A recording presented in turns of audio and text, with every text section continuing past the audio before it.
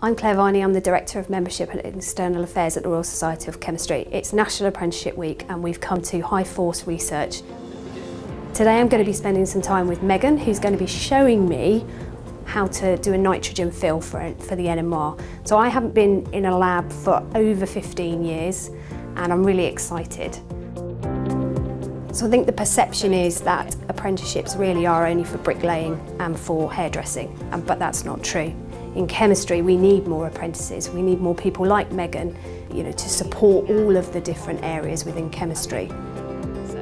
Hi, I'm Megan. I work in the QC department and I just analyse any of the products we make here just to make sure they're what the client asks for.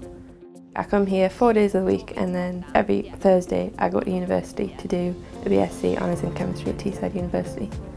So I get the practical experience of working here while training to get a degree.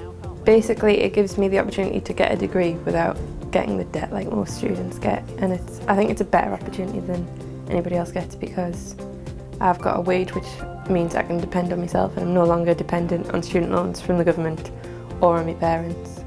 It's given me the opportunity. I bought my first car and I'm only 18 and I'm paying for it. Nobody else has given anything else to it. And it's given us freedom which I wouldn't have otherwise. The RSC have funded Megan's degree for the first 3 years of her studies.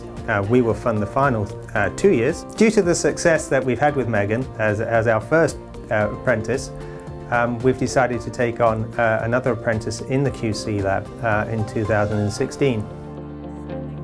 Apprenticeships are extremely important for the chemical sciences and chemistry using industries. So the Royal Society of Chemistry is supporting our EnterprisePlus members, so these are SME members, with higher apprenticeship grants of up to £2,000 a year, going direct to employers to employ apprentices within the chemical sciences. To encourage as many chemical science apprentices into the Royal Society of Chemistry membership, we're making an offer this week during National Apprenticeship Week of £10. So we hope that as many apprentices will join our global community. I would encourage other SMEs to at least consider taking on an apprentice, but think about the positive aspects, which is after 6 months there is somebody who does make a positive contribution to your business.